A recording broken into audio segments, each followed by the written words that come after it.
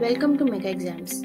In this video, we will learn where to find all active tests and how to attempt it. When you log in using the URL received through SMS or email, you can see this overview.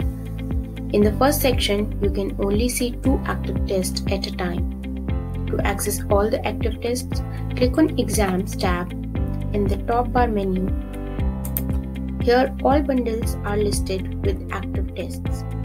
Click on the exam that you want to attempt and wait for the timer. Once ready, click on the Start Exam button.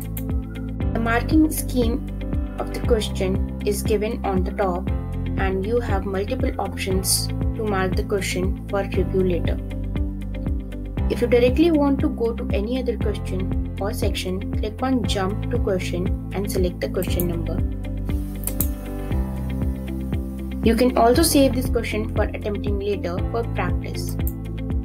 In case you feel like there is some problem with the question or answers, you can report the question by clicking here. You will have to provide a brief explanation and submit the report. You can continue your test after reporting the question. Select the answers or any of the other options and click on Next. After answering all the questions, click on Jump to Question and confirm. There are different colors for answered, unanswered, read and unread questions, so you can easily identify which of the questions are left.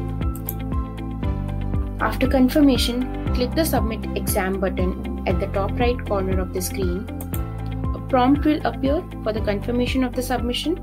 Click Submit and you are done with your test.